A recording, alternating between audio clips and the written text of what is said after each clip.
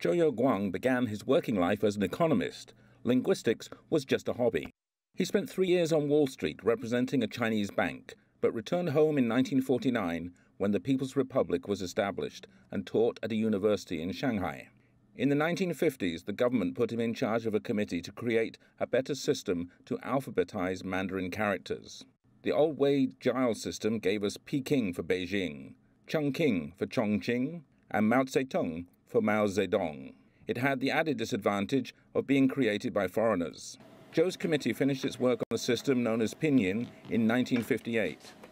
Back then, about 85% of Chinese were illiterate. Nowadays, hardly anyone is. Children learn pin-yin before they learn Mandarin characters. Chinese tapping away on their smartphones can thank Zhou Youguang for making text messages a snap. And Zhou's pin-yin system is making it easier for tens of millions of foreigners to pick up the language. He translated the Encyclopedia Britannica into Chinese, earning the nickname Encyclopedia Zhou.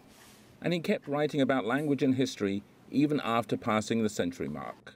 Zhou Youguang died Saturday in Beijing, one day after his 111th birthday.